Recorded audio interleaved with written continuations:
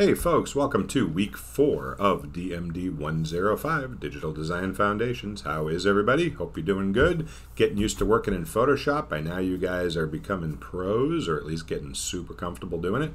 So this is good. Alright, so this week we are going to move into a new topic that is not only germane to Photoshop, but also germane to visual design in general. So we said at the beginning of the semester that this class was not going to only be about learning software, but about learning certain elements of design that are specific to design as a whole outside of the software. And so this is one of those weeks where we're going to introduce a new topic, specifically color management, which is not only important to Photoshop, but important in a bunch of other areas in the world of visual design. Okay, so what we're going to do on this video lecture is we're going to start diving into color theory as a general design concept, talk a little bit about the history of color theory, where it came from, how it is employed in the world of art and design, talk a little bit about some of the color tools in Photoshop, and also just a brief overview of color theory as a general concept. Okay. Then when we meet in person this week, we are going to get into Photoshop specifically and really work with those color tools that I'll introduce you to now, and you can sort of play around with them and get used to using color in Photoshop, and we'll talk about exporting color, color formats, etc., etc. So we're going to look at these 3 handouts in a moment, right? The CMYK RGB comparison PDF, the color models PDF, and the understanding web colors PDF. So we'll go through those in a moment. Your consumable for the week, your textbook reading, is going to be to watch this video here, which is a very brief overview about color theory in general. So watch that. It's a great video. It's very short, so it'll give you a bit of an overview about color. Also this week, in terms of things you have to do, we have our second quiz, the basics of selections and masks. Now, we've spent the last couple of weeks working with marquee tools, lasso tools, polygonal lasso tools, making all sorts of selections, making masks, cutting things out, and so now you're going to take a quiz on that. And like the previous quiz, this is a multi-step exercise that is meant to be timed, and you can sort of do that on your own. Feel free to do it over and over again as many times as you want until you are comfortable with it, until you feel as though you are working as quickly through it as possible. Set your timer for 20 minutes. I expect you to do this on the honor system, and then of course upload your results to the Quiz 2 section of assignments, okay? So practice with that. That'll be great. It's certainly important. Okay, also due this week, we started our first project a couple weeks ago, our Crime Noir poster, right? That is due at the end of this week. Project 1, the retro movie poster for Crime Noir. So make sure that you are uploading your draft for that. So the final is not due this week, the draft. Sorry, I meant to say draft. Don't panic. So you are going to upload a draft of it this week in the Project 1 section so that we can give you some feedback on it, right? So that you can get a little bit of a critique, and then you can go ahead and for homework, you're going to finish it, okay? So you're going to continue it for homework. So the final is not due this week, just the draft. So get that uploaded. And a draft, of course, is just sort of where you are now with it. Show us how far along you are, and we'll give you some feedback. Things you can change, things you can make better, and we'll tell you how wonderful it is, okay? All right, great. Let's take a look at color management, color theory, and a little bit about the history of color by diving into these 3 handouts. Before you go ahead and watch the rest of this video, you probably want to watch this video that'll give you a very quick overview of color theory. So go ahead, watch that. I'll wait. Okay, hey, you're back. All right, great. Let's take a look at these handouts. All right, so we're going to talk a little bit about color theory. Now, I say a little bit about color theory because, frankly, color theory as an art and design concept is huge. In fact, if you go to Amazon and just search color theory in their book section, you are going to find thousands and thousands of color theory books. There's a ton of them out there. You can take color theory classes in school. You can take them online. In fact, if you were going to school to get your Bachelor of Fine Arts in some kind of art or design major, you probably would take 1 or 2 full color theory classes. You'd be doing 16 to 32 weeks of just color theory. So what I'm trying to say here is there's a lot to learn about color. We're clearly not going to get through all of it in a week, but I do want to introduce you to some of the major concepts, the history of it, why we developed color theory as a society, how it plays into the world of design, and specifically web design, right? And then we'll look at some of the color theory tools and the color application tools in Photoshop. And like I say, in person, we're going to work with them, okay? All right, so let's start right here. So this here talks about the concept of color models, okay? Now, what's a color model? All a color model is, it's a visual theory based on a hypothesis for how the human eye sees color. Now, the human eye, like a lot of human physiology, is kind of an amazing thing, and people have been studying it for hundreds of years, right? And one of the things that a lot of people looked into is, how is it that we actually see color? Because one of the theories is that objects in real life don't actually have any color attached to them. Or more specifically, the colors that we see when we look at a flower, or you look at the sky, or you look at the ocean, or you look at a plant, or anything like that, or you look at an animal, those colors that you see are entirely interpretive, meaning that your brain, through your eyeballs, sees them a particular way. And other people's brains and other people's eyeballs see them a different way. Now, we know this is true in actual practical terms because, have you ever tried to pick out paint colors with a friend or somebody you live with? Go to Home Depot, try to pick out paint colors for your living room, and let me know how well that goes. If an argument does not break out, then you're doing it wrong. What I mean is that we don't see color the same way, right? You might pull out a paint swatch and say, oh, this is kind of a blue-green, I like it. And then your friend might look at it and say, no, it's kind of a green-blue. I don't think it's a blue-green. You're close. You're in the ballpark. But one person sees it a little bit different than somebody else, right? And so part of that is because the way color works in our brain is that the mechanics of your eyeball translates light that comes into your eyeballs from the outside, bounces off the back of your eye, translates that into information which is fed to a part of your brain which sees it as a certain type of color. Now this of course discounts the entire idea of naming colors.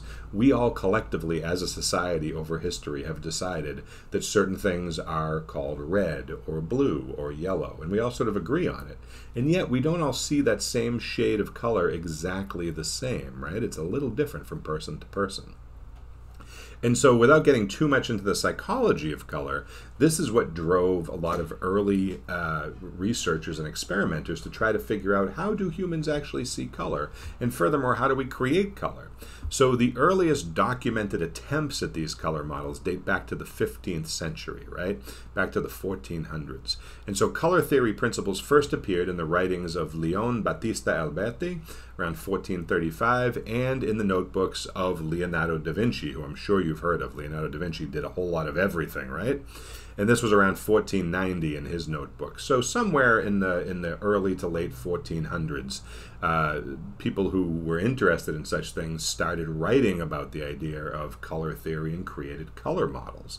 Now, of course, the term color theory didn't really exist at the time, but we retroactively look back at what they did with their work and we consider it early color theory. But they weren't calling it color theory. They were just trying to figure out how the human eye saw colors and how you could create colors, right? Now, they didn't really build a color model back then. It had to jump ahead a couple of hundred years before people started building color models. But Battista, Alberti, and Da Vinci were at least thinking about it. They were at least writing about it and wondering about it. Okay, so let's jump ahead from the 15th century to the 18th century. So now we're up to the 1700s. So it took a few hundred years. But in the 18th century, we have the first documented color model, which is the RYB model, the red, yellow, blue model, which you can see right over here in the upper right corner. So this is a historical set of subtractive primary colors. Now you're going to see that term a lot. There are subtractive color models and there are additive color models. Subtractive color models, when they are overlapped with each other in equal amounts, will basically end up in, they subtract the colors, hence the name, and end up in something resembling what we recognize as black. Additive color models, when you overlap the various colors in equal amounts, they add up to become what we now see as white, or clear even.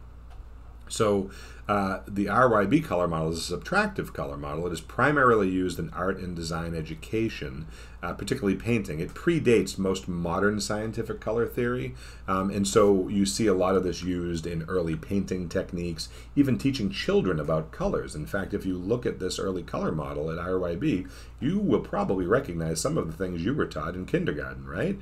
Blue and yellow makes green. Red and yellow makes orange. Red and blue makes purple. You remember this, right, from kindergarten?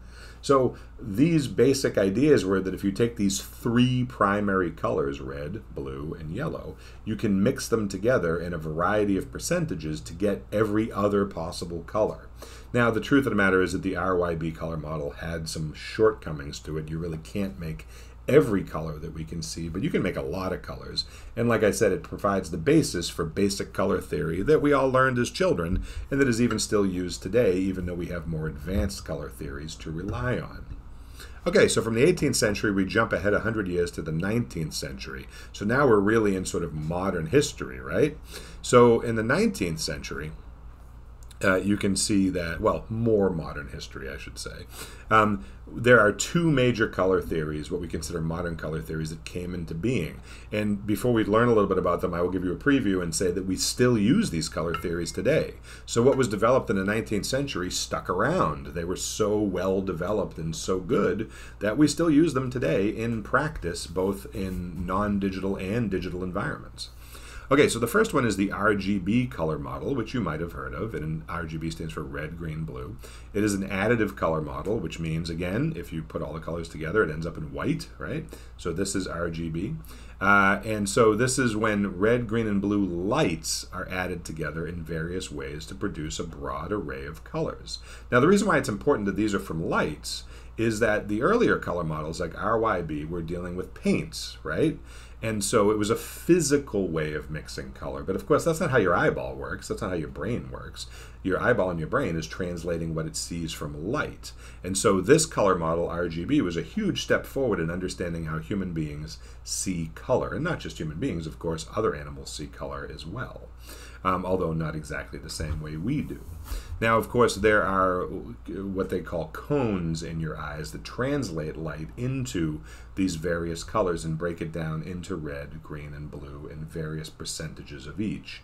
And similar to the RYB color model, when you overlap certain ones, you get some obvious color choices, but if you mix them in different percentages, you can get millions of colors, which is much closer to how the human eye sees than what they were trying to figure out earlier on in history.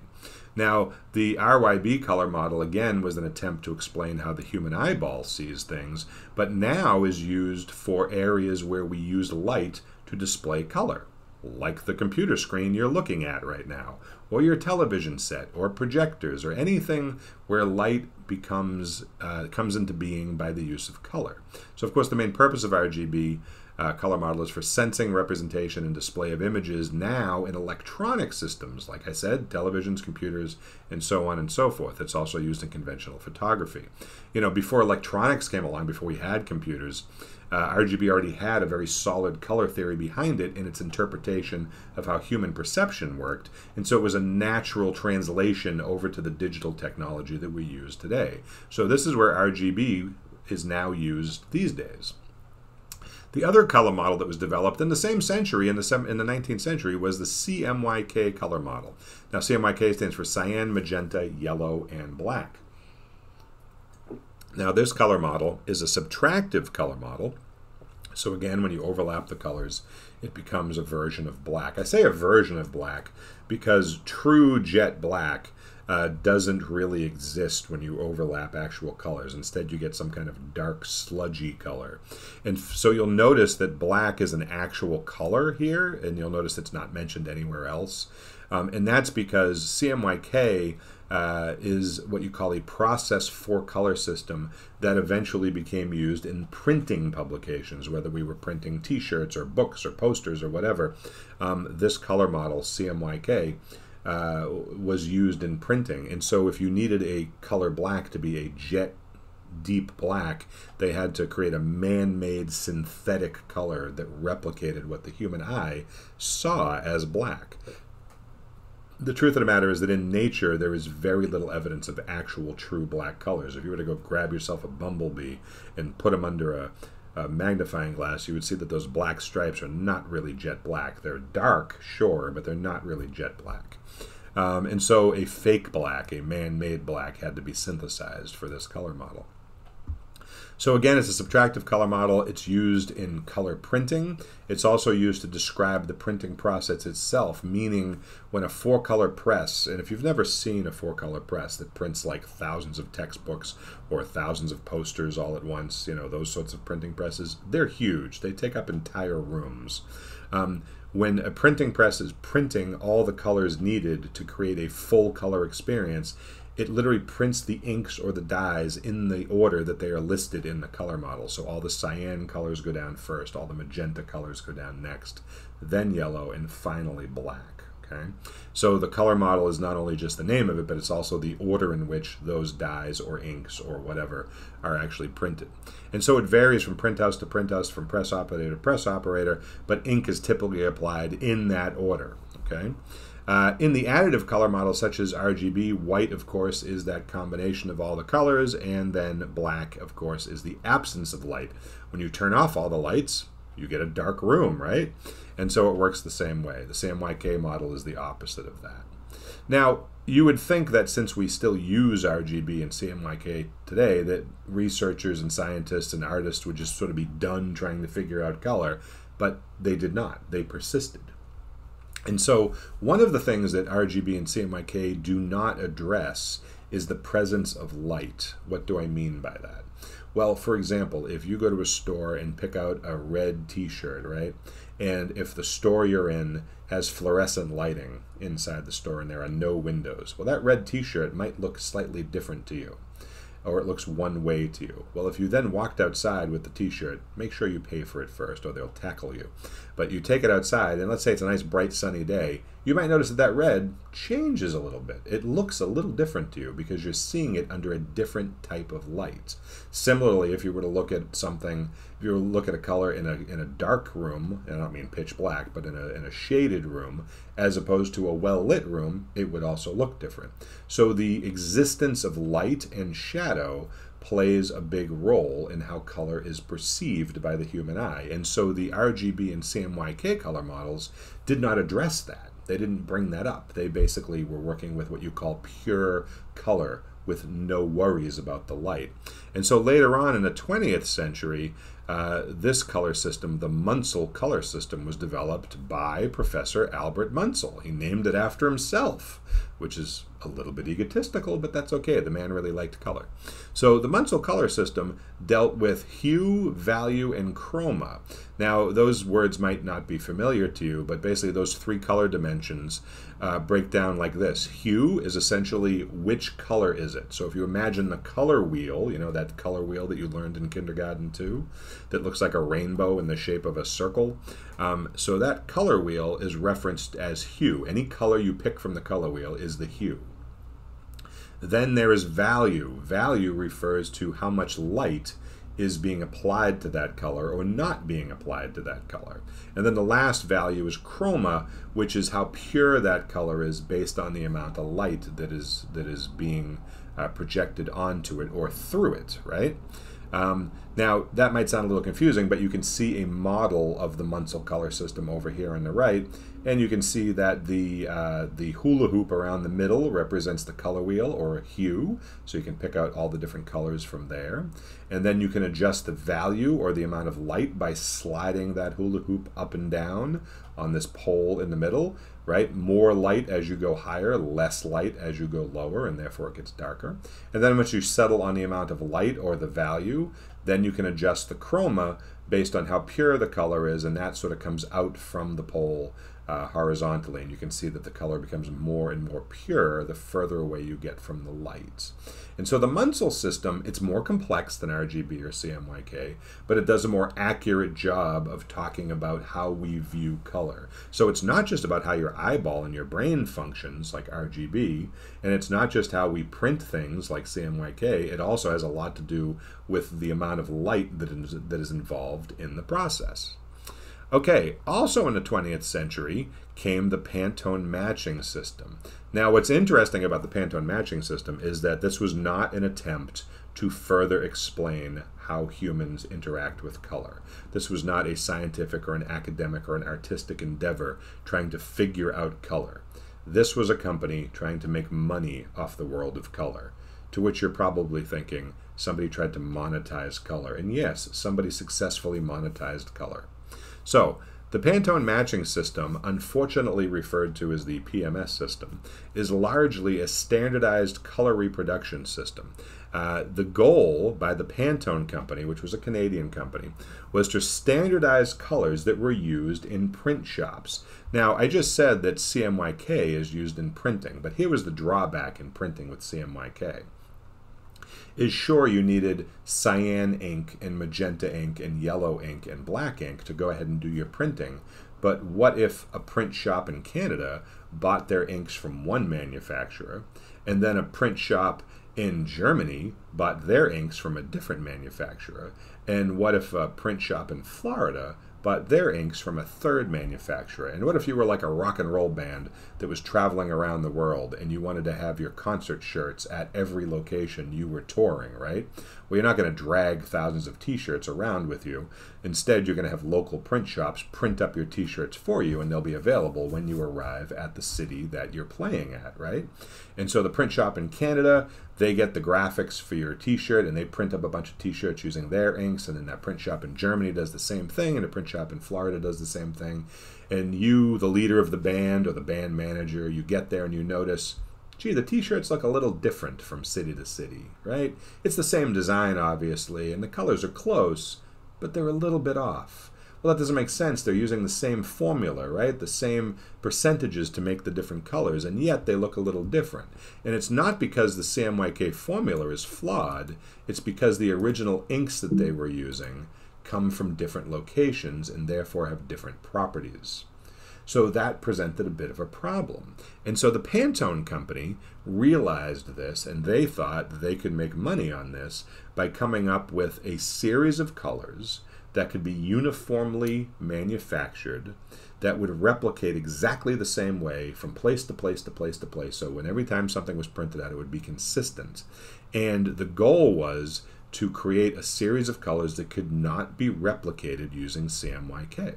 So Pantone had a scientist who worked for them, Lawrence Herbert, and he was tasked with developing this color system. And he developed the majority of the Pantone system on his own with his team of scientists and color theorists.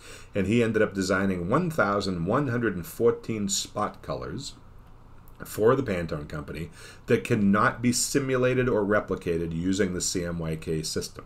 He came up with 13 base pigments, including white and black, so 15 total, so 13 colors plus white and black. And then if you mixed those 15 colors together in a variety of different percentages, like a recipe, you would get all 1,114 spot colors from Pantone. Pantone then went ahead and manufactured these colors as inks, as dyes, as paints, as all sorts of physical color media, and then they sold them to print shops all over the world with the promise that whatever you were printing would be consistent from place to place to place. Well, if you think about the number of things that are printed worldwide, from books to posters to flyers to t-shirts to all sorts of things, that level of consistency was attractive to the manufacturers of clothing, all the way down to that rock and roll band who wants their t-shirts looking the same. And so in this way, Pantone monetized the world of color. And for a very long time, for many years, they did a pretty amazing job of having a stranglehold or a monopoly on the world of color. And so this here is an example of the Pantone matching system chart. These little flip booklets were sent out to all designers, all print shops, all artists, anybody who would need access to printing technology, where you could see all 1,114 colors. Each one was assigned a code, a Pantone code, and then you could simply order the inks or the dyes or the paints, or you could reference those colors in your designs and then send them out to the print shops, and you could be guaranteed that your band t-shirts or whatever you were printing looked exactly the same from place to place. So Pantone was successful in making a lot of money on monetizing color. Okay, so let's move down. Now, that's not to say that there have not been other color models over time. In the 20th century, there definitely were some others. Here are some models right here you can look at. They're all very attractive to look at. So there's the LAB system, the HSV system, HSL, and NCS. These are all acronyms, of course. that stand for different things relating to light, photography, color, etc. There's actually an interactive fun model you can play with at this link of the HSL system, so certainly check that out. Now, so again, it's not as if other scientists and researchers have not come up with other color models, but none of these have become as popular or are not as widely in use as the previous bunch. These days, like I say, everything is either RGB, CMYK, uses the Munsell system, even uses the RYB system, back to our kindergarten children, and yes, people still use the Pantone system for printing purposes. Pantone is still in business doing what they do in the world of printing. These other color models, while they are academically and artistically interesting, are just not widely used, but they're still fun to look at, right? Okay, the next part of this, of course, is about learning about color. I mentioned this at the beginning of the talk, is that there's thousands of books out there on color theory. And so you can certainly learn way more about this as you go through it. But in the meantime, I put a couple of links here that can give you a little bit of further information about color theory. Okay, so now that we sort of understand where color models came from and the history of color theories, let's talk about the application of color in the world of visual design, and then we'll get to sort of how we do it in Photoshop. Because all this color theory is fabulous, but it's only useful if we're actually applying it to something. So, like I said, we're going to focus just on CMYK and RGB, and these are primarily used both for screen versions of color, computer screens, websites, television, and printed version of color, flyers, posters, clothing, etc. So now, what if you're a designer and you're designing something for a client and they want something to be both printed and on the screen? So that means you have to design in both CMYK and RGB. So let's take a look at this example here. So this graphic of an apple here was drawn in Adobe Illustrator, right, which we'll get to soon. And let's pretend that this is a graphic that a client wanted created to be used for a poster design or on a postcard or something printed, right? So they hire a graphic designer, they design this graphic. Since they know it's going to be printed, they would design it using the CMYK color model, right? And so this is what the graphic looks like. So it goes to the client looks at it, says, hey, this is wonderful, this is great, go ahead and print it on my flyers, my posters, my t-shirts, whatever you want to print it on. Okay, great. So they print it. A short time later, the client calls the designer back and says, hey, we're building a website for our Apple event here, and we need you to send us a version of this graphic that we can give to our web designer to put on the website. Can you convert it over to RGB? Because, of course, that color model is what we use in web design. And the designer says, sure, no problem. They open up their Adobe Illustrator file, they convert the color model from CMYK to RGB, and they send it off to the client. The client receives this version on the right. Looks different, right? The client calls up, he's mad, he's angry. What did you do to my apple? Why does it not look the same? What did you do? Why did you make changes? And the designer says, I didn't do anything. All I did was change the color model. I don't know what you're talking about. Well, here's the problem with RGB and CMYK, is that even though the CMYK color model can make up to like millions of colors, 16 million colors approximately, and the RGB color model can also make approximately 16 million colors.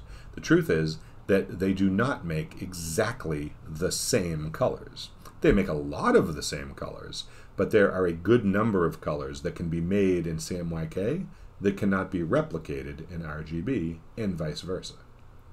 And so, when you are converting your graphic from print-ready color model to screen-ready color model, you might notice a conversion in color, because what your program will do, whether it's Adobe Illustrator or Adobe Photoshop or whatever, is it will just pick the closest color to the one that was in existence in the old color model. And that's what happened here. Now, to be fair, I designed this graphic purposely to use colors that I know don't translate between the two color models. The odds of this happening to you are pretty slim, but it could certainly happen with one color or two colors maybe.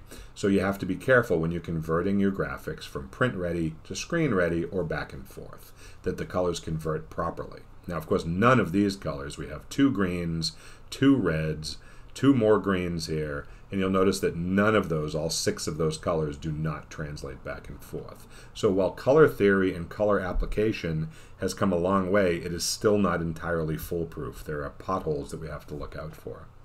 Now, speaking of web colors, we had technological problems at the beginning of the World Wide Web, right? When web design first became a thing in sort of the late 1990s, early 2000s, when web technology sort of caught up with our ability to design things to a certain degree, computer technology wasn't quite there. And so the problem was that the computers at the time that were being sold could not visually display all of the colors that the RGB color palette had to offer. The technology just wasn't there. Video cards didn't work the way they do today. Monitors were not as progressed as they are today. They just weren't as well done. You know, technology gets better as time goes on. And so early web design was limited in the number of colors it could use. And so trying to figure out which colors you could use using the RGB model was difficult. And so a new color model that was specific to web design came into being, and that's called the hexadecimal system. And this here in this handout, and I'm not going to read through this whole thing, you guys can read through it, but the hexadecimal system was a color model that allowed web designers to choose colors that were guaranteed to display properly on monitors in their web design. Now, how many colors were available consistently on computers at the time in the late 90s, early 2000s? So, you know, not 16 million that you could make using CMYK or RGB. Instead, it was 256 colors. That's quite a reduction in colors, right? From 16 million to 256, that really limits the number of colors you can use. And the truth of the matter is that it was really only 240 colors that could be accurately displayed between Windows computers and Apple computers. They only shared 240 colors between the two operating systems at the time.